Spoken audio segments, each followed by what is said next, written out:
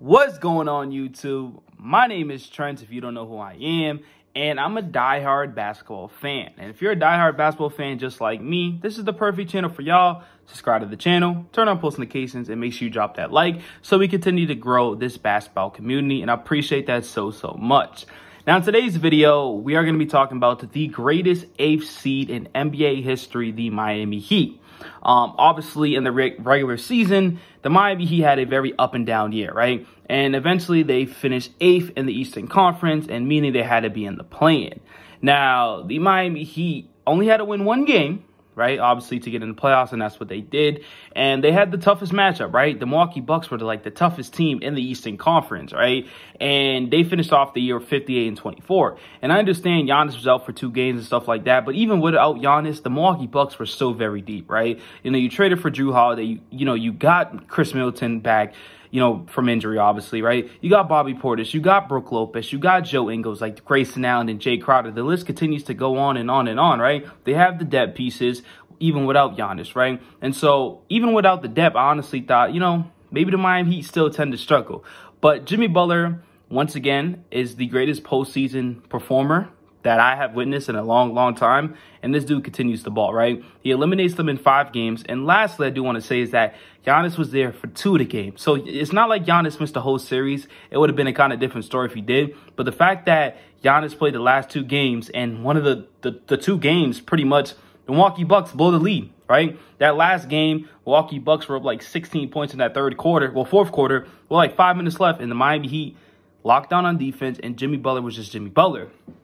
Now, heading on to the second round, they're playing the New York Knicks, which the New York Knicks gave the Cavaliers the work easily too, right? They believe they won 4-1, so did the Miami Heat. And obviously, we're not the favorites in this series. The New York Knicks are clearly going to be the favorites because we clearly don't have much respect on the Miami Heat, even though Jimmy Butler has been Jimmy Butler. But we go into game 1 on the road, right? On the road. This is the most important part. On the road, And we already steal a game. So even if we lose game 2, obviously you don't want to come out there and lose games, but you already kind of did your job, right? And we won 108-101. I understand, Julius Randle isn't playing and stuff like that. But also, Julius Randle was hardly 100% during that Cavaliers series and hardly was doing anything. And they still won, So I don't really use that as an excuse. Yes, he is a huge part. But if you want to talk about the Miami Heat are playing injured without their best players, right? Tyler Herro, fractured hand. Victor Oladipo, then with another injury. Their depth has been short, cut in half pretty much. And now they got to rely on other players that haven't really played much in the regular season this year, right? Duncan Robinson was a huge piece a few years ago, and that's when he got the contract, extension and stuff like that. But he's no longer as that Duncan Robinson that we all know.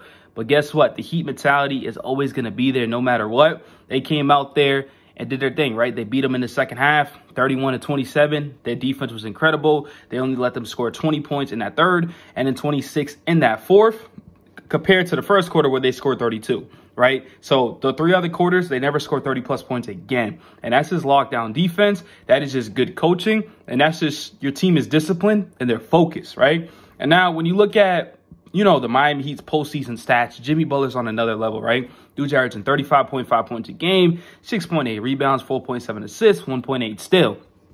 Mind you, Jimmy Butler's averaging 35 points. There's not another player on this team that's averaging 20-plus points. Not even another player on this team that's averaging 20-plus points. Just think about that. Jimmy Butler's literally having his backpack on, and he's doing this. Come on the ride, you know what I'm saying? And he's beating some really good teams, right?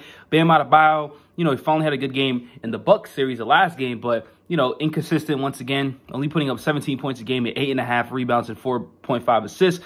But one thing that I am liking, I'm seeing consistency from this team. I'm seeing the depth players, the role players finally stepping up. Like Gabe Vincent has been huge for us ever since he got in the starting lineup, and Kevin Love, right? I think the Miami Heat are 4-0. And so, Spo finally changed the rotations up, right? Put Caleb Martin coming off the bench. Caleb Martin has been doing his thing, being the nice 2-way player he is. Even Kyle Lowry's doing his thing. Duncan Robinson's finally knocking some shots down. This team is finally getting their groove, and they're getting their groove at the perfect time. So, Jimmy Butler is going to continue to be Jimmy Butler, but if Bam Adebayo just can average 25 and 10 points, I honestly don't really see anybody stopping this team.